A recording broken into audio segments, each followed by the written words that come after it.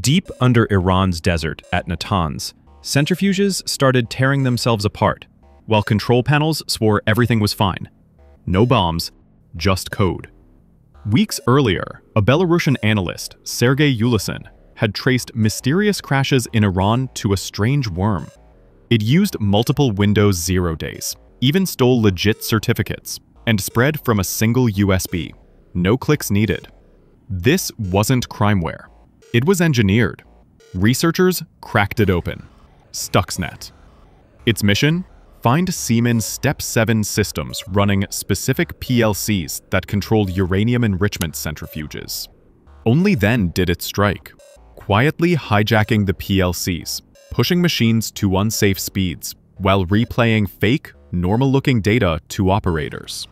By the time Iran caught on, hundreds of centrifuges were damaged. Air-gapped? Useless.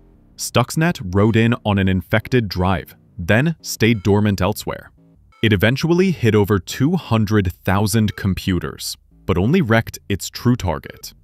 In late 2010, Iran admitted a cyber attack. Who did it? Widely attributed to the US and Israel under Operation Olympic Games, designed to delay Iran's program without firing a shot. Stuxnet was a first. Malware causing physical destruction. Proof that future wars can start with a whisper from a USB stick.